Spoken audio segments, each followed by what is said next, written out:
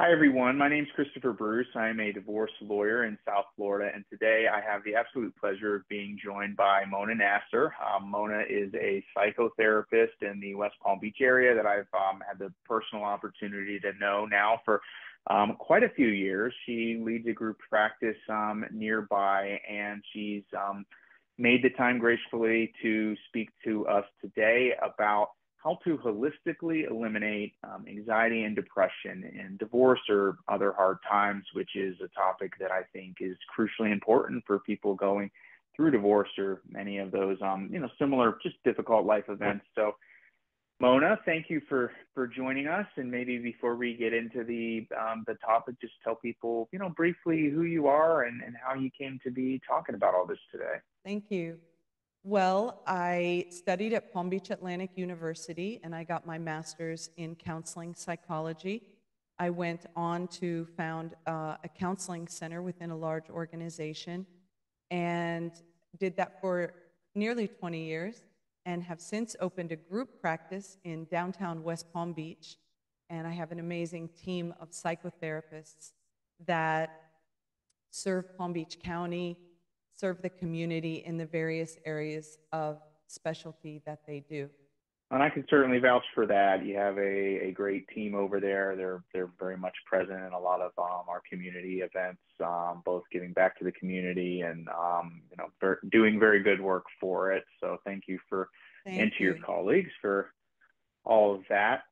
Mona, before we get into, I guess, how to maybe eliminate anxiety and depression and divorce or some of the other hard times, if you could just for a moment help our viewers and listeners understand, I mean, what are the signs of anxiety and depression? Because I don't know that everybody really knows when those things are rearing their ugly heads in somebody's life. Mm-hmm. Fear is so common in divorce because as human beings, we much prefer the known. And in divorce, there's so much that's unknown and it's very fear-provoking. So they may experience sleeplessness. They may experience various somatic symptoms like tightness in the chest or heart palpitations or the feeling that they can't breathe properly. They could have sweaty palms. They could have that sense of fight or flight, sensing in their bodies that there's imminent danger, all through the process of divorce.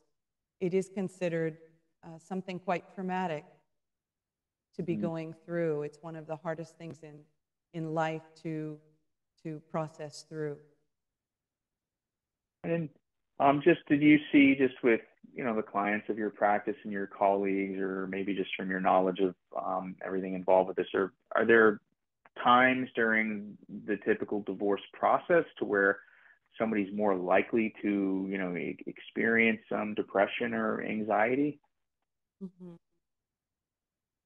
We do see it quite often that the folks that come in to see us are struggling with depression and anxiety as a result of pending divorce or the possibility of divorce and what it's going to mean for themselves, both relationally, financially, what it's going to mean also for their children. The unknown of the future is quite anxiety-provoking throughout. And even post-divorce, the process of developing a new normal and a new rhythm of life can be quite anxiety-provoking.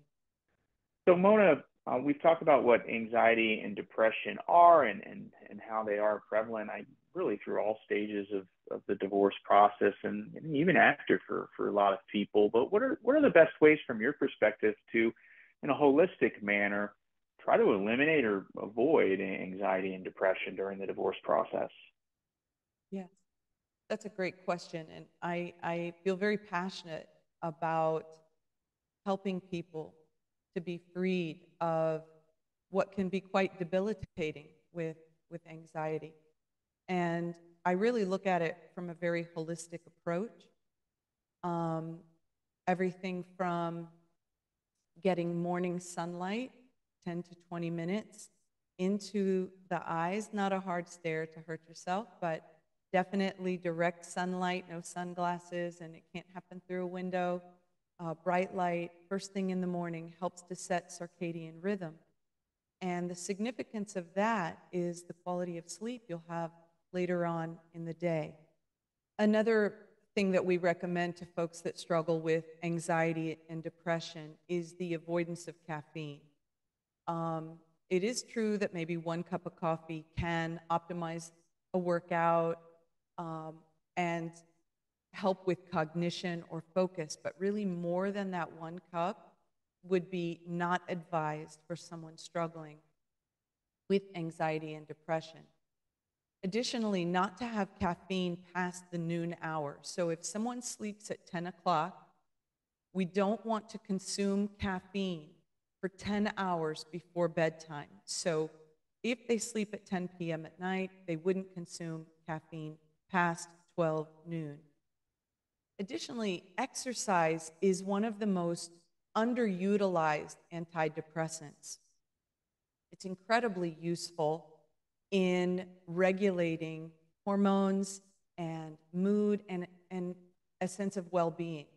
So exercise, at least 20 minutes each day, that we say 150 minutes in the course of the week, is an incredible deterrent and treatment for depression and anxiety. Sleep is so very important. So what we recommend is the lights in our homes should really mimic the lights outside. So at nighttime, we don't really want to flip on bright lights in the house. We want the lights in our home to be dim and calming, just like the setting sun. And if you're able to get the setting sun's light into your eyes, that's very beneficial as well. There's the practice of NSDR, non-sleep deep rest. Midday, it takes only 10 minutes, and we consider it a nervous system reset. I do it myself. It's a non-negotiable every single day. Non-sleep deep rest, you can get it for free on YouTube. And it is just 10 minutes of a restful meditation, and it really resets the nervous system and is very, very calming. So NSDR is another recommendation we have for anyone that's struggling with something like divorce or really any circumstance that's causing them to feel anxious and depressed. There's also supplementation that's very useful. If one of the common things that someone experiences is difficulty either falling asleep or staying asleep. If they're struggling with their sleep rhythm, there is the consideration of supplementation. We don't recommend melatonin because there's lots of science out there that it does cause our brain to stop producing what it should produce on its own. So we don't want to train our brain to not produce that very necessary hormone that brings about restful sleep. But there are some supplementation like apigenin, which is an extract of chamomile that is recommended. Also magnesium. Magnesium is very, very powerful to bring calm, to bring restfulness, and to allow us to sleep deeply so that we can wake up feeling rested. The third supplement that is recommended to take is theanine. And theanine is the contributor in sort of that dynamic trio that brings about a restful and calm sleep. So those are some behavioral protocols that we recommend. They're free to do, they're relatively easy to do, and to incorporate into a rhythm of life. And then there is the protocol of recognizing internal dialogue. So most of us know how we feel. We also know how we behave. So we may know that we cried, or we cry easily, or we're impatient and snap, or maybe we sleep too much or not enough, or eat too much or not enough. Oh, yeah, So that's we're okay. aware of how we feel and we're aware of how we behave. But what actually creates both how we feel and how we behave is our internal dialogue, that internal tape playing, our self talk. And so, one thing that we teach as cognitive behaviorists, as well as other modalities, but this particular one treats anxiety and depression so successfully, is called cognitive behavioral therapy. And it's where we teach the person to be aware of what their self talk is. What is their internal dialogue, which is creating their emotions and their behavior, what they decide to do or don't do, the risks they'll take, or whether or not they recoil from life, whether they feel courageous or whether they feel paralyzed by fear, all comes from internal dialogue.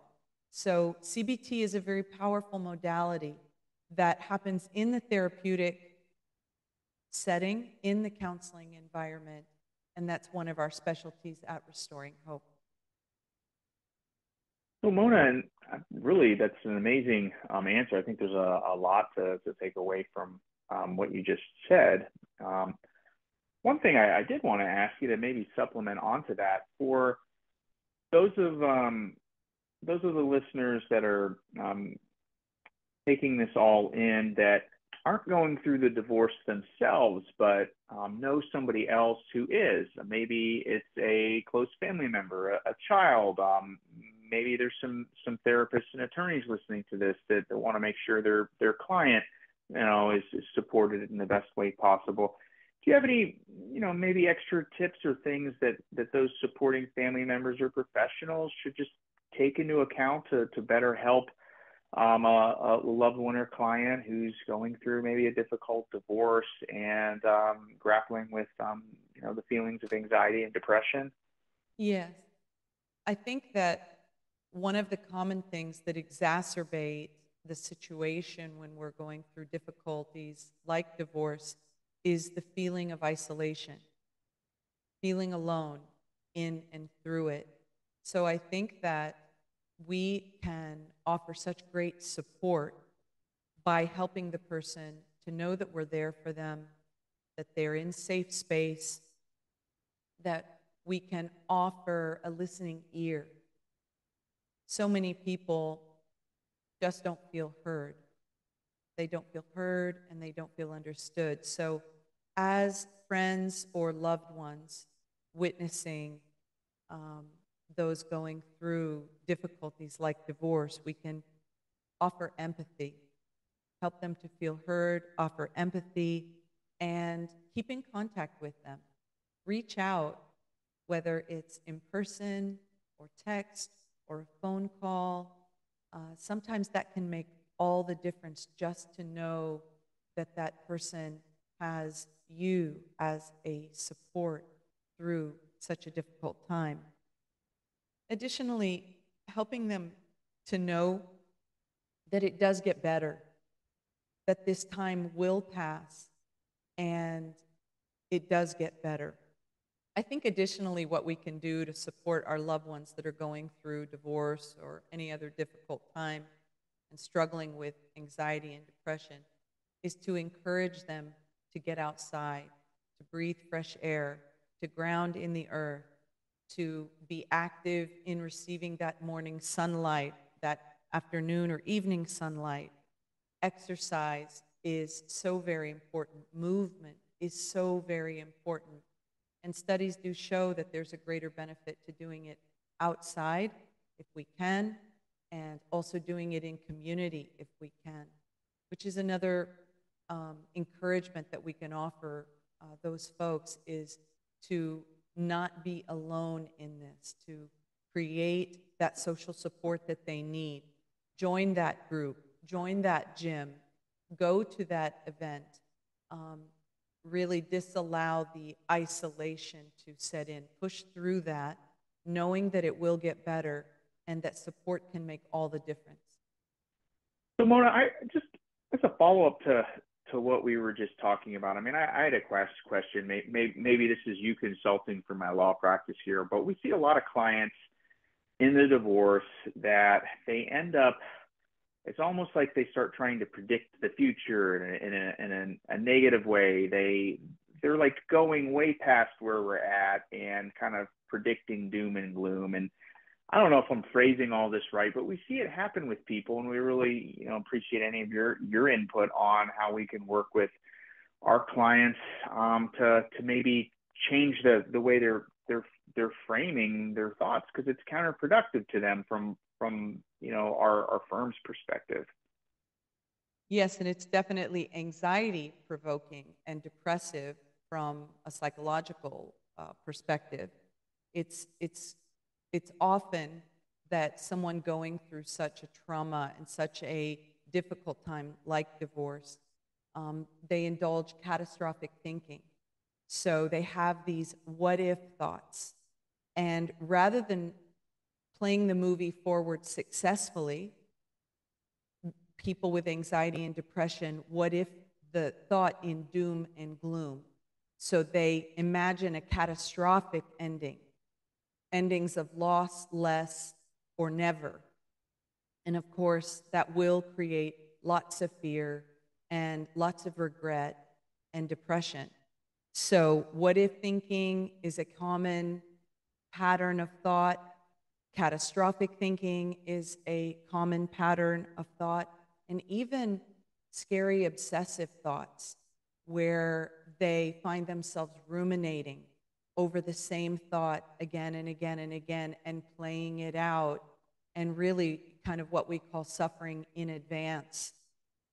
So one of the things that I do as a psychotherapist in cognitive behavioral work is I teach the client how to identify the scary thought.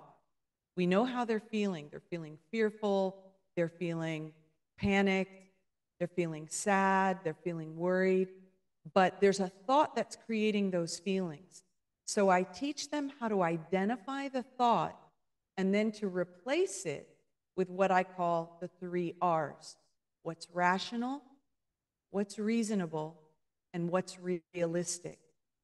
And those cognitions or thoughts create a totally different set of emotions, like freedom or calm or peace or empowerment or courage.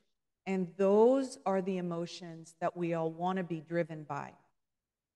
So the identification of the scary thought and the replacement of that thought with the 3 R's is very, very important, and in fact, necessary to overcoming anxiety and depression. That sounds like a great tip there. And I mean, this might be the part just when we do these recordings, I try to have my team listen to the certain parts of them. And I think that's one of the parts that just us as a law firm would benefit most from being able to do to our clients. And I think, people going through this type of situation would as well. I think what you're talking about is fascinating. I saw a presentation once by a therapist in Missouri named Jason Selk, and he was always try to boil things down to, what's, when you get that negative self-talk, what's one thing you can do now to make the situation better. And I think you're maybe saying kind of a similar philosophy in maybe a way that's just a little more practical for most people to understand. And I think that's just amazing advice. Yes, it's not only necessary, but it's quite powerful to silence the negative, scary thought. If we don't, it will continue to swim around in their head, and it becomes a slow brew. And that slow brew can culminate even in panic attacks. So it's a very powerful tool. It's a very necessary tool to identify the thoughts. We don't want to just thought stop, and we don't want to sweep those thoughts under the rug or distract ourselves, because we can busy ourselves until we fall asleep at night, but those thoughts are still swimming around in our heads. And sometimes that's what we can attribute to those middle of the night panic attacks, or waking up with heart palpitations, or feeling that pit in our belly. It's super important to look at those scary thoughts head on identify them, and then what I call slay them with at least 5 to 7 full positive statements of what's rational, reasonable, and realistic. Well, the three R's, I think if people take away anything, it should be that. Yeah. Now, Mona, your practice, I know all about it, and know some of your clinicians that work with you personally myself. But just for the people that are listening to this and they're saying, hey, I mean, Mona might have a point here with some of this. Maybe she can help me, or her practice can. Maybe just speak for a minute about what your practice does, the types of matters that you all are the best at helping people with, and just maybe the geographic reach so people understand what y'all do, how to get in touch with you if it might be potentially a good fit. Thank you. I'm so proud of my team. We each have a variety of specialties that makes us quite unique and complementary to one another, from dealing with addictions and personality challenges to marriage and family. We also work with eating disorders and various other anxiety disorders, depressive disorders. And so we really offer a variety of types of help, and we have lots of tools in the toolbox so that we meet the client where they're at and at their point of need. And so I think the other thing that sets us apart is how much we care. We actually care very much. We come to love our clients, and we work very hard to help them to be set free, to live their best lives, and to move toward the goals that collaboratively we've determined is best for them, their goals. So it's our joy to serve the community in the way that we do. And we are centrally located in Palm Beach County. We're in downtown West Palm Beach. And so we have clients coming from Boca and all the way down to Stewart. So we feel, or up to Stewart, I should say. So we feel very, very proud of our team and the work that we're doing in Palm Beach County. Right, and do any of your clinicians, do they do the telehealth or the FaceTime type therapy? I know it's more complicated than that, but the stuff so that people don't have to travel to the office. Yes, we do see people via telehealth. So for those that are more comfortable, or even it's just maybe more convenient for them, we do see people remotely via telehealth, and it does not lose any amount of efficacy in using telehealth. So that is something that we do offer at our practice, and of course in-person sessions as well, which is really highly beneficial for couples, the in-person work.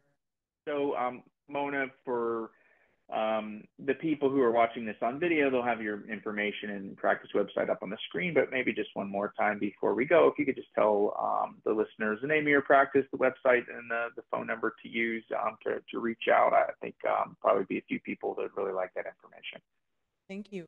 We're Restoring Hope of the Palm Beaches, and our website is restoringhopeofthepalmbeaches.com. Our phone number is 561-309-3188.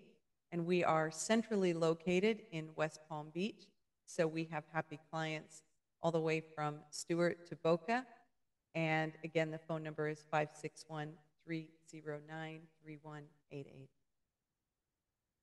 Well, thank you so much, Mona. Again, my name's Christopher Bruce, and I've had the pleasure of being here with Mona Nasser of Restoring Hope of the Palm Beaches. Thank you so much for taking the time out of your busy practice to talk with me on something that's so important. I really appreciate that.